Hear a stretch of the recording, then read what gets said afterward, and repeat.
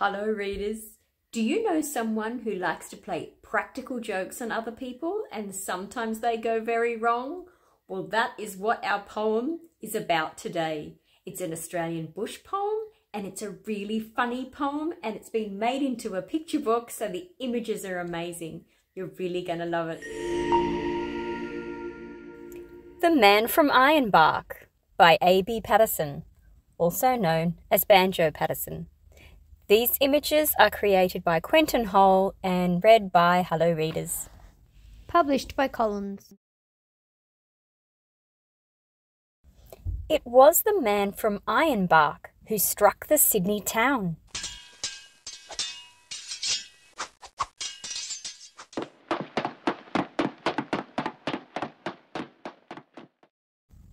He wandered over street and park.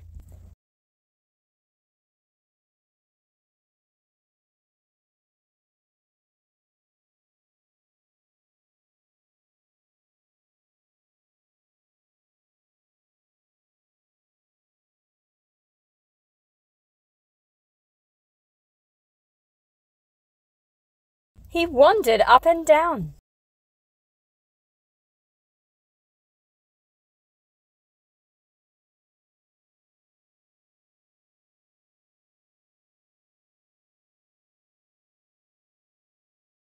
He loitered here, he loitered there, till he was like to drop.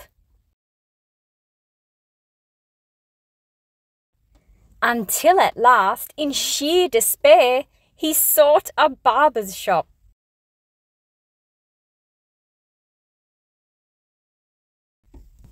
"Here, shave my beard and whiskers off. I'll be a man of mark. I'll go and do the Sydney toff up home in Ironbark." The barber man was small and flash, as barbers mostly are. He wore a strike-your-fancy sash. He smoked a huge cigar. He was a humorist of note and keen at repartee. He laid the odds and kept a tote, whatever that may be. And when he saw our friend arrive, he whispered, "Here's a lark! Just watch me catch him all alive, this man from Ironbark." There were some gilded youths that sat along the barber's wall. Their eyes were dull, their heads were flat, they had no brains at all. To them the barber passed the wink, his dexter eyelid shut. "I'll make this blooming yokel think his blooming throat is cut." And as he soaped and rubbed it in, he made a rude remark. "Suppose the flats is pretty green up there in Ironbark."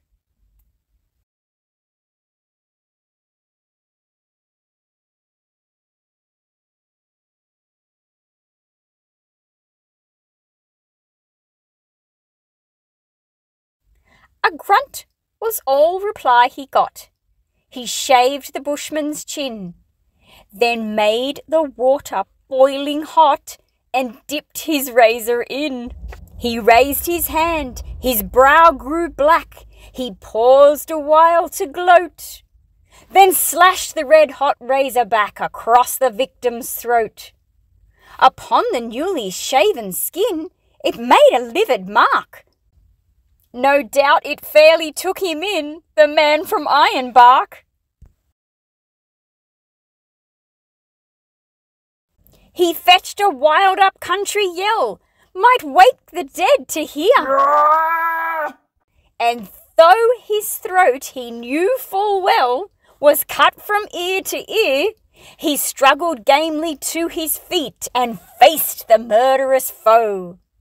"You've done for me, you dog, I'm beat.